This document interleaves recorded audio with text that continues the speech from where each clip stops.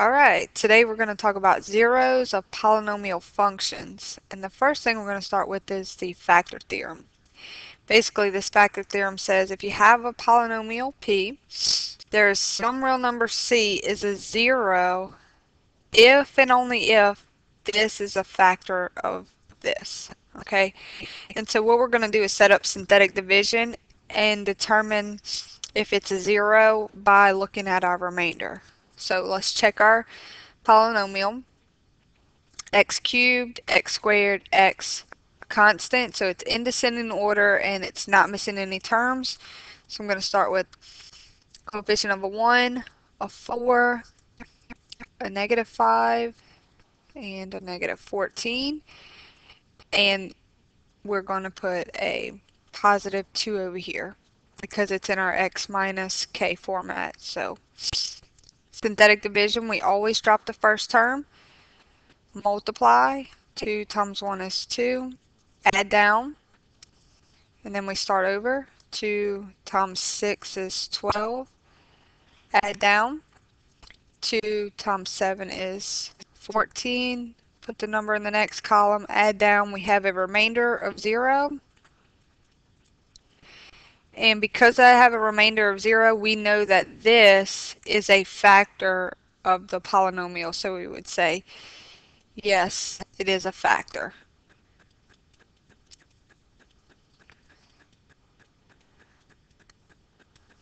Okay, let's do the same thing with number 2. I'm going to check 2x to the 4th, 5x to the 3rd, -8x squared, 3x, 13. Put them in descendant order. Make sure there's no missing terms. If this is an x plus 1, in our synthetic division we set it up with a -1. Drop the first term and start the process. -1 times 2 is -2. Add down. -1 times 3 is -3. Then add down. Negative times a negative is a +11. Add down, and 3 plus 11 is 14. -1 times 14 is -14. And we would say, since this remainder is, since this did not turn out to be 0, we're going to say no, this is not a factor. And we say no, this is not, -1 is not a factor.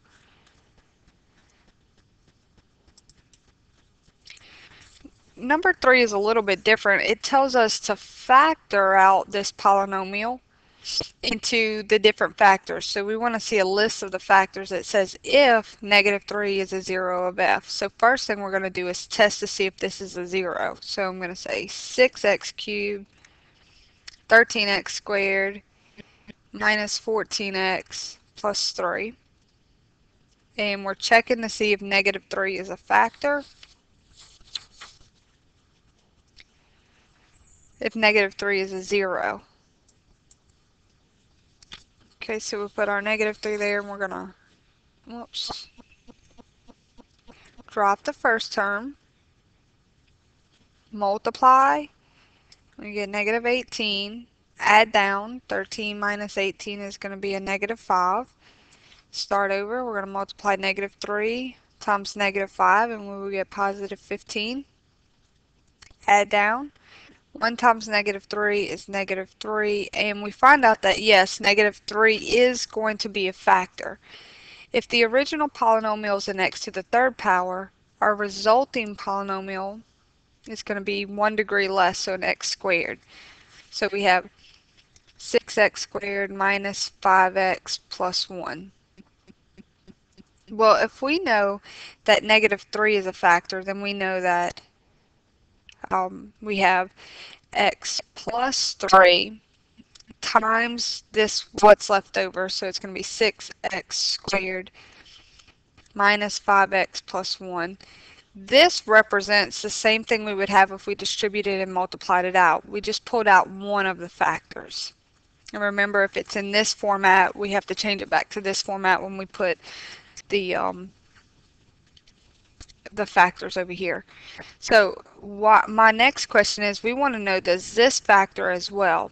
Now, fortunately, we're able to use bottoms up or quadratic formula to determine if this factors out. So 6 times 1 is 6. We're looking for all the factors of 6. That when we multiply them, we get a positive 6, but when we add them, we get a negative 5. So that means I would have to have this over here. And we always put it over the first term, which is a 6x. Okay, and now we want to reduce. Divide by 2. That leaves me with negative 1 divided by 2. That leaves me a 3. So I have 3x minus 1. Okay, on this next one, I reduce this, divide by 3. I would have negative 1 divided by 3. And I would have 2x minus 1. And I'm just going to carry this one down. It says factor this polynomial into factors. So these are all the factors of the original polynomial. For the first one, we had to use synthetic division. And for the other two, once we got it down to a quadratic, we could either use bottoms up or quadratic formula to get to here. Well, actually not the quadratic formula unless we had some specific values for x, but we're going to use our bottoms up at this point to be able to get us back to our factors. Number 4, we're going to do the same thing. Factor the polynomial. It says if 3 is a 0 of f. So we have 1x cubed minus 1x squared minus 4x minus 6. And then we want to know if 3 is a 0 of f. So we're going to do synthetic division. Drop the first term. Then we're going to multiply. 3 times 1 is 3. Add down. Start over. 3 times 2 is 6. Add down. Start over. 3 times 2 is 6.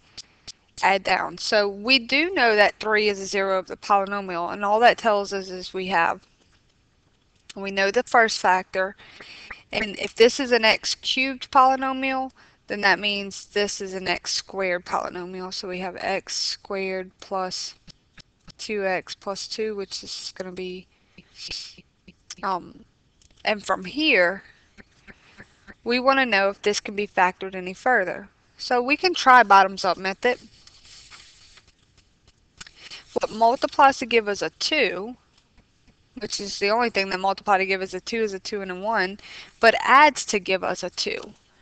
Well, no way that we add this or we're going to get a 2. So since I can't use the bottoms up method, I'm going to have to use the quadratic formula. Okay, so we will have our quadratic formula is going to be negative b plus or minus the square root of b squared minus 4ac all divided by 2a. Now, what you want to recall from here, this is your a equals 1. It's the coefficient in front of the x, which is a known 1. B is 2. And c is going to be 2 for our particular problem. So this is your a, this is your b, and this is your c term.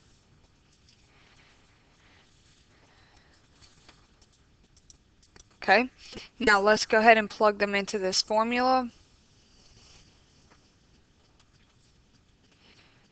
Opposite of b, which is going to be negative 2 plus or minus 2 squared minus 4. My a is a 1. My c is a 2. All divided by 2 times a. And a is 1. Alright, so x equals negative 2 plus or minus. This becomes a 4. I'm going to kind of write it above it. This is a 4. 2 squared is 4. And then 4 times 1 times 2 is 8, and then I have that negative there, so minus 8. And then 4 minus 8 is going to be negative 4 here. All over 2 times 1, which is 2. Now we know when we have a square root of a negative number, then we get an I, because I'm going to come off to the side, I'm going to say recall.